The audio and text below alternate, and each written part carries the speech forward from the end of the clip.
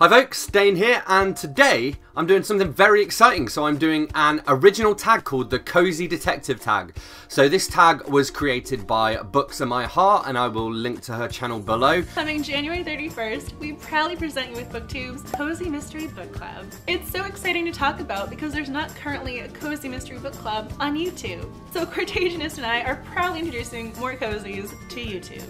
She has a dog called Max, so I strongly encourage you go and subscribe to her channel just for the dog, if not for the books. As usual, there are a bunch of questions. This one is cozy mystery themed. I have a collection of books here that I'm going to talk about. So we're going to run through each of the questions. I'm going to do my best to answer them, and then at the end I'm going to tag 3 people to take this tag and to continue it. Long may the Cozy Detective tag live.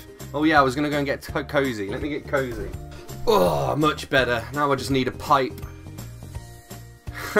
I look like a fine English gentleman. Okay, that's better. Okay, so I'm tucked in with my dressing gown.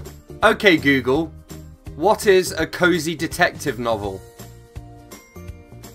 According to Wikipedia, cozy mysteries, also referred to as cozies, are a subgenre of crime fiction in which sex and violence are downplayed or treated humorously, and the crime and detection take place in a small, socially intimate community. So before we get into this, I should point out that not all of these are true detective. I've pulled out a couple that are more crime, but I struggled actually. I read a lot of cozy detectives, but it's basically just every Agatha Christie book. Question 1. Location, location, location. Your favourite small town cozy.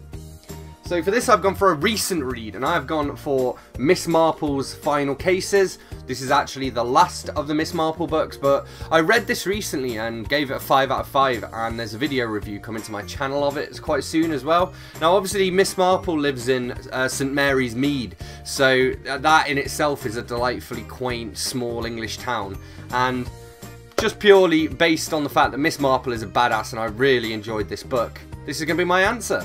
Question number 2. For the love of food, your favourite food-themed cozy. Alright, now this is where it all starts to break down a little bit, because I don't know if I've ever read a food-themed cozy. However, I'm going to go for another Agatha Christie. I'm going for A Pocketful of Rye. This is my old Fontana Books collection. The reason I've gone for this is twofold. It starts with the guy getting poisoned by some poison in his tea, which is kind of food themed, but equally there's also a point in this when somebody actually does bake some blackbirds into a pie. Question number 3. Man's/woman's best friend, your favourite furry friend. This furry friend is not furry in the slightest. I'm going for Marlon the goldfish from Peter James's Roy Grace books. So this is definitely much more crime than cozy detective, but I was struggling to think of a good answer to this one. So and Marlon popped straight into my head. So if you've not read these books, basically Roy Grace is a cop, as tends to happen in these series, and Marlon is his goldfish, but Marlon reaches like he gets to be like 8-9 years old or something. He lives really long for a goldfish, and after you've read a bunch of these books you start to really root for Marlon. You're like, yeah, I hope he makes it to the next one. How long can one goldfish live? Question number 4. Law enforcement, friend or foe? Name your favourite ally/enemy law enforcer. There are so many police characters in cozy detective fiction that it's hard to pick just one, but I went for the most iconic one, and that is Lestrade from the Sherlock Holmes books. So I'm illustrating this with my copy of The Sign of 4 by Sir Arthur Conan Doyle, but really any Sherlock Holmes book will do pretty much. Why do I like Lestrade? I think I like Lestrade because he resents Sherlock Holmes, and that sets a pattern that really carries across to most cozy detectives, or at least a great proportion of them, where the police don't like the detectives. They wish they'd just leave them alone to get on with their jobs. And Lestrade is just a great character, I think. I think he's timeless. I think in Sherlock Holmes, you know, there are a lot of forgettable characters in terms of the minor characters, and even, you know, the Baskervilles. I don't really remember the defining characters of any of the Baskervilles, but Lestrade really stands out. Holmes and Watson really stand out. Mycroft stands out. Question number 5. Idle hands. Favourite job or hobby to read about? I guess this is drinking. I don't really know, but I do always like flawed characters. So I do like detective characters like Holmes, you know, takes cocaine to take his mind off things, and Dashiell Hammett wrote about the kind of classic hard-boiled detective in Sam Spade. Question number 6. Elementary, my dear Watson. Favourite best friend / Watson-esque character? So for this one, I've gone for the old self-promo route, because I have gone for Driven by Dane Cobain, which is me, by the way, in case you didn't know. It's my new detective novel coming out in January, near the end of January, and it's kind of like a quirky take on the classic detective. And the best friend / Watson character in this is a character called Miley O'Hara, and she's kind of early 20s, heavily tattooed, quite short girl, really into computers and gaming and that kind of thing. And she basically joins Lightfold as his, you know, technological partner. So Lightfold, James Lightfold, is your kind of classic, just older kind of detective, and he solves things with his mind. He's got an eidetic memory, so he can remember pretty much everything he sees, but he cannot do technology to save the life of him. So Miley comes along and helps him with all of his computers and that kind of stuff, and they make for a great partnership. But also Miley is so sassy, and it makes me happy. Miley says all the things that I wish I could say in real life but don't, because I don't want to offend people. Question number 7. One big happy family. Who is your favourite cozy family?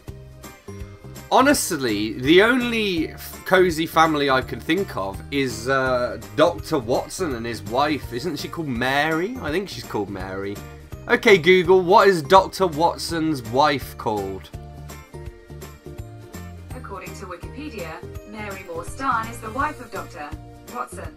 Yeah, so I'm going for Dr. Watson and Mary from any Sherlock Holmes book. I've gone for A Study in Scarlet because I already did The Sign of the Four, and I guess these two are my two favourites. This one is very well loved because look at the rear cover.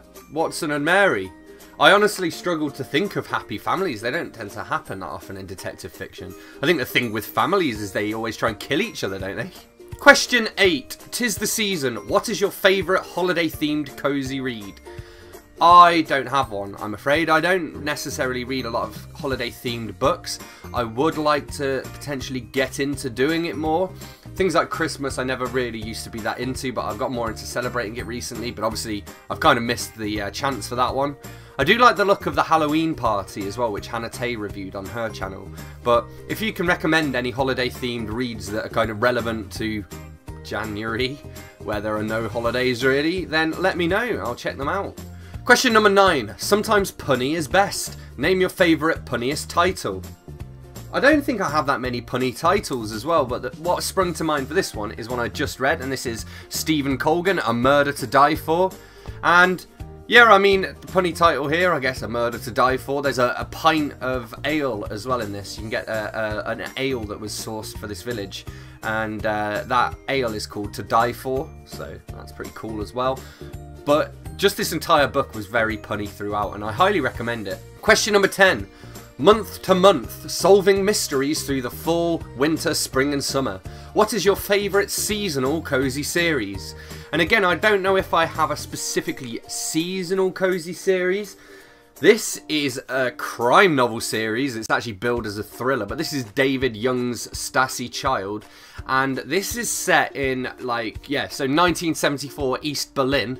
So it's kind of at a time when the Berlin Wall is up and, you know, Europe is divided and there's the Cold War going on and that kind of thing. But because it's set in East Berlin, most of these books are kind of quite snow-filled, so they're all very wintry. And it does have that kind of Christmassy vibe, except with a conspiracy thriller / police procedural set in 1970s Eastern Europe. I mean, if I haven't sold you on that, then I don't think there's much more I can say on this. Question number 11. Special skills. Does your favourite amateur detective have a unique skill?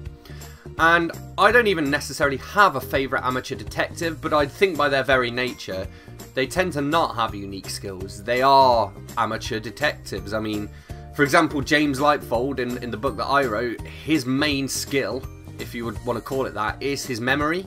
But that's not like a superpower or anything like that. It just is something that he happened to be born with and then developed through time, you know.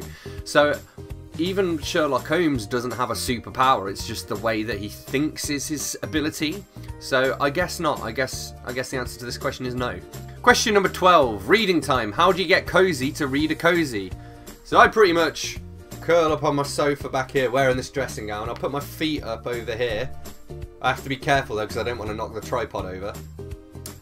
I'll potentially grab this blanket off the back and wrap it around myself, and maybe I'll have a hot water bottle and a hot drink as well. Question number 13, recommendations. What is your favourite cozy mystery? For me, this is probably Agatha Christie's Death on the Nile. It's probably one of my favourite Agatha Christie's, if not the favourite. It's definitely the one I've read the most, and this book means quite a lot to my mum as well, so I think it's kind of a family thing.